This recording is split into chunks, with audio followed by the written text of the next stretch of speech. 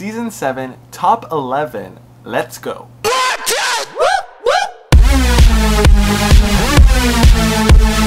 Okay, so the season has started, and let me get to it. Your judges are Nigel, Mia, and Adam Shankman.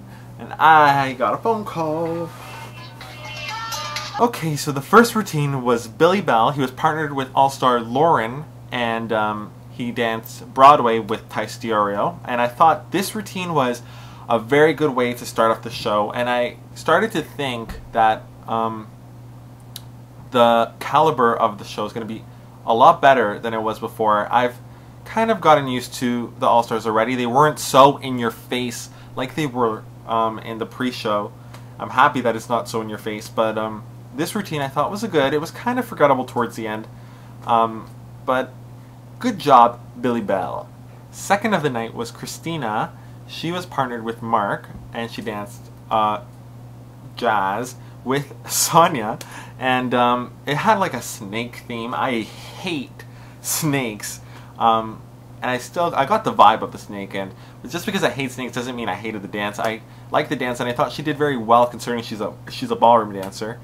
I didn't think she was the greatest, obviously, but she was out of her element, so I give her credit when credit is due, and I enjoyed the routine. I thought it was well done. Jose was next. He danced Hip Hop by Napoleon and Tabitha with Comfort, and it was like a predator. They were both predators, and you had to try to see who won in the end. I thought there was kind of a lot going on in this routine. I didn't really feel hip hop. I don't know, for some reason I thought it was kind of messy. I'm kind of on the fence with this one. It didn't win me over. I thought it could have been better. It was okay. I thought he's good. I'd like to see him do something else, so we'll see how he does next week. Fourth to go was Adechike, and he danced Travis Wall, jazz, I think? Yeah, it was jazz, with Kathryn, and I thought the story was really smart. I liked the routine itself. Kathryn did phenomenal, but like the judges said, Adechike's face was blank. He didn't have any expressions, emotions. He didn't feel like he was really into Kathryn at all, and you have to have performance. I mean, that routine required performance. You needed to it seep through your body, and it wasn't believable from Adechike at all. And I really, really loved his solo in Vegas, but he's got to step it up again. So come on, step it up. Next was Melinda. She danced with Pasha and the Jive with Tony, Meredith, and Melanie. And this routine, I thought it was okay. I thought they were harder than on her than I thought I would be. I thought she maybe needed to loosen up a little bit, but I didn't think it was the worst. They made it seem like she's awful. And I don't like it when they tell them, you're going to be in trouble, because then they're going to be in trouble. I don't know. It wasn't the best, but it wasn't terrible. And I thought they were kind of hard on her, so I don't know, we'll see. Alex and Allison were next. They danced a contemporary piece by Sonya. And this routine is the only one of the night that I really am excited to rewatch again. It was beautiful. It was so well done. I thought the judges went a little bit overboard again, like they normally do. But this was very, very well done. And it made you forget that Allison was an all-star, because Alex danced to her level and maybe even surpassed it. No, Allison is amazing. But it was so good. Together, the pair of them, it made you feel something, you know, and it was really good. A lot of contemporary in this show in particular, or a lot of jazz and contemporary, but this one, if you haven't seen it, go see it, or see it again. It was so good. Alexie was next, and she danced Hip Hop by Napoleon and Tabitha, partnered with Twitch. I felt bad she had to go after Alex. This routine itself, I don't fault Alexie, because I thought she danced it well with what she was given, but the choreography I felt was weak, and it really didn't like push them. It was just kind of blah. It wasn't like something exciting, you know? And it was danced to Jason Mraz. That's not a hip-hop song. I don't know, it's just kind of like, how can you expect her not to be cutesy when the song is just kind of like, it's called Butterfly. So I mean, I don't know. I didn't like the routine itself, and I blame the choreography. I don't blame her. I like her. She's personable.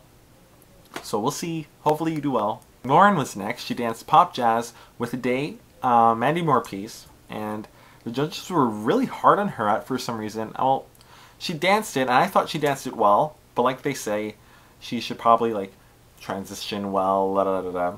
They talk a lot of mumbo jumbo a lot of the time, but I thought she danced well, and she could have hit it harder at times, but for the most part, I wouldn't put her in the bottom. She's got the package, so hopefully she can move on, and she can move on to greater things. So I like Lauren. Next was Kent, and he danced a cha-cha by Tony Meredith and Melanie with Anya. And the judges were very nice to him, and I did not like this routine. I was so awkward. It was really awkward because Anya's so fiery, and he's just like a little kid. And I don't know. It was like a mother dancing kind of with her son, and he wasn't masculine enough. He definitely didn't command the stage like the ballroom guys normally do. I mean, he's a very likable character. He's got a great personality, and he'll obviously move on to the next round because people like him. But it wasn't danced well. At least I didn't think it was danced well. I don't know what else to say. I didn't like it, sorry. But I like Kent, just not the dance.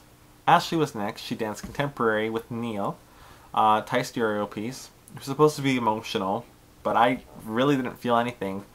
I guess maybe I was confused as to what she was feeling. It was okay. It was just kind of like a contemporary piece. Nothing really different. Nothing. I don't know. It was danced well. It's just I've seen so many routines, and I guess this one didn't really grab me. And there was a lot of contemporary pieces this episode, so it was not my favorite, but it was okay. I think she might be in trouble because a lot of people don't really know her, so she might be in trouble, but hopefully she gets to dance again. Finally, the night ended off with Robert, and he danced with Courtney, an African jazz piece with Cheeseman as choreographer.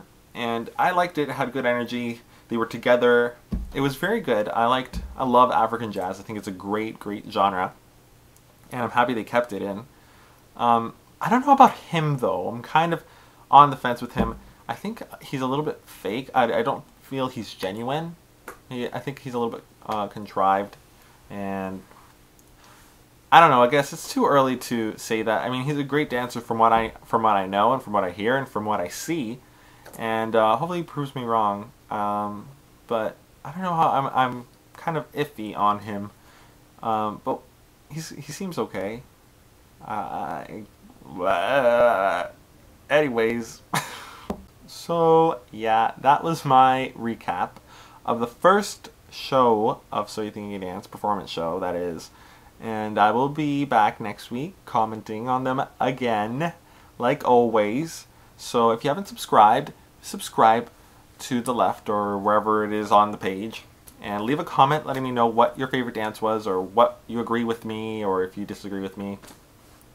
Because it's cool getting a little email, and I read them all, and it's fun, and I like them. So leave me a message, and I will get back to you. So see you next week. Later.